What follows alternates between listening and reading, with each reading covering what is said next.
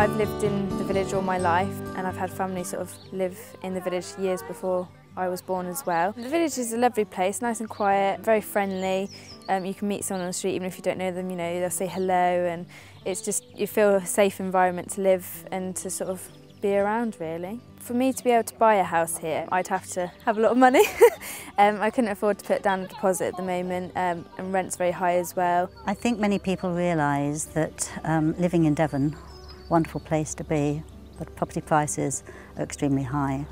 And it became very apparent that if local people actually wanted to stay with close family and actually wanted to work within the area, then it was important that for the village to survive, we needed to grow that village. Well, we started about 12.5 years ago when the county council came to us and said they had this farm that was coming to the end of its tenancy. They thought there maybe was a better way of disposing of it than they would normally do, and we looked together at whether we could find a new way. So we became a bit of a pilot scheme for Devon. So we spent the next 5 or 6 years developing a scheme which was slightly larger than the one we have now, and we put in a planning application for that. It was approved by the district council. The Government Office for the South West then decided to call it in for a public inquiry, but when it went to public inquiry, it was eventually turned down by the Secretary of State. And so I think at that stage, having put an awful lot into it and then to be turned down, it seemed, was it worth going on at all? But we actually decided we wanted to pursue it, so we put together the slightly different scheme, which is the one we now have. We put that in for planning application in 2008. Again, it was approved by the District Council fairly quickly. And this time, in just 18 days, the Government Office decided not to call it in for a public inquiry. And so we then embarked on a long process of legal documentation and so on to get to where we are today.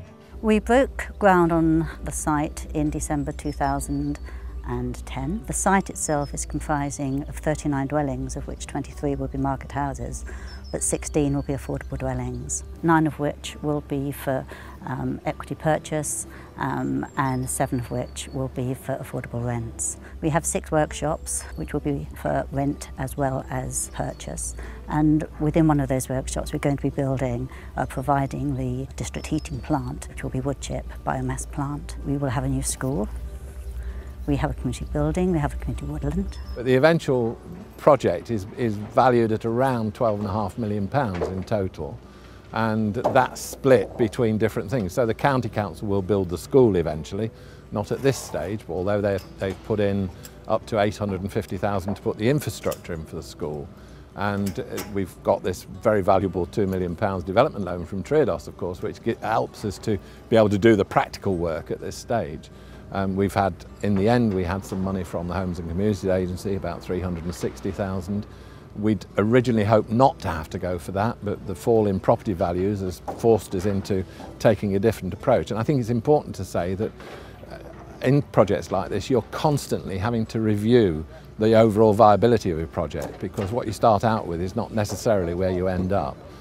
Triodos is Europe's leading ethical bank, and what that means is we provide people with the opportunity to use their money in a conscious way. And we provide an opportunity for like-minded organisations that want to make a positive impact on the world and change society and improve our natural environment. We provide them with an opportunity to work with a bank that shares those values.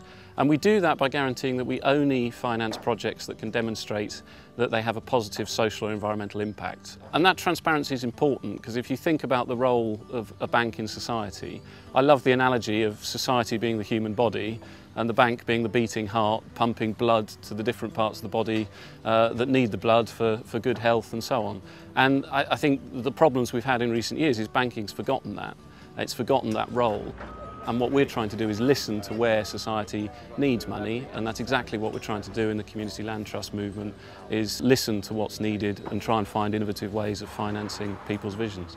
We ended up looking at 2 banks, and Triodos gave us the best deal, frankly, but we've been keen to work with them and they with us, and that's important, because I think it's important that the community can see that we are working together and it's not just about profit. The High Bickington project is pioneering. It's the first one we've been able to finance in England, and it's visionary. I mean, there will be 40 homes here, there will be 3 workshops, community-owned woodland, there's renewable energy on the site, and you know, those aren't just things that are fit for today, but they'll be generating an income for future generations.